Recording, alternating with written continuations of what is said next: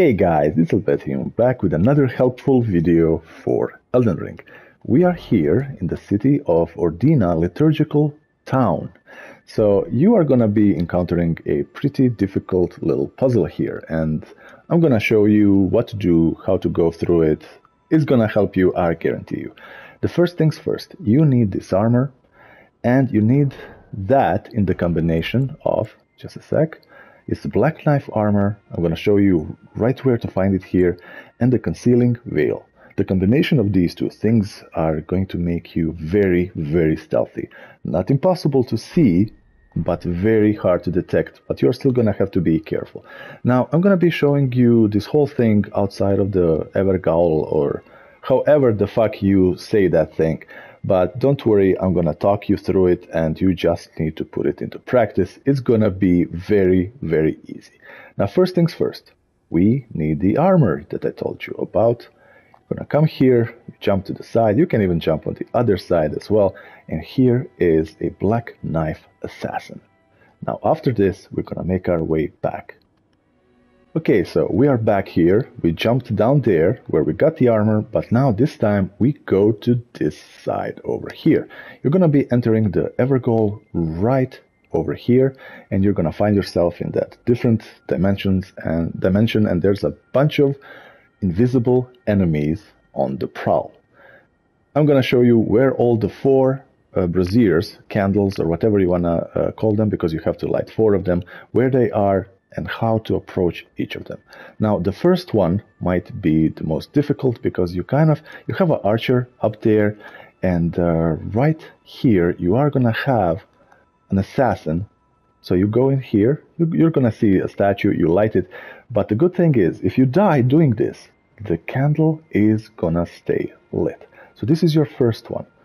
Okay, so the second one, and you can do that right after the second one. If you survived, even if you didn't, you just go to this side, you make a run for it,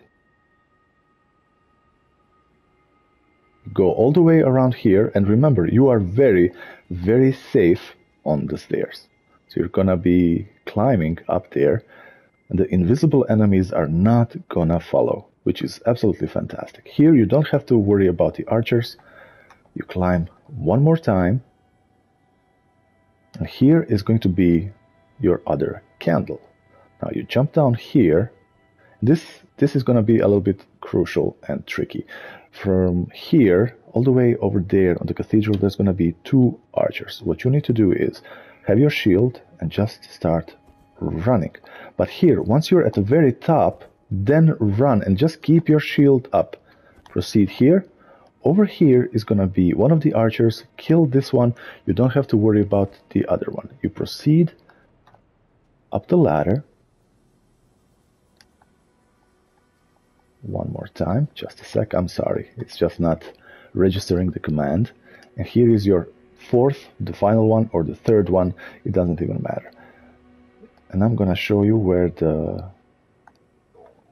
order in which you do these is going to depend entirely on yourself. You can go to this last one that I'm going to show you now. You can do it first. From entering the Evergaol, you can go right here, jump on the side. You can be like crouching to maximize your stealth potential, but we're not going to be doing that now.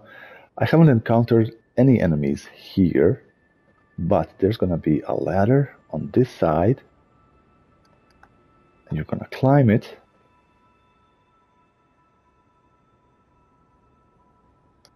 Okay, man, that is some ladder. And here is going to be your final one, your first one, second one, third one. Whichever order you have started doing these, doesn't matter. Remember that once you do light one of these, and if you die, you don't have to light all of them again. So you can approach these individually, have absolutely no stress. So guys, I hope this helped you. See you guys in the next one.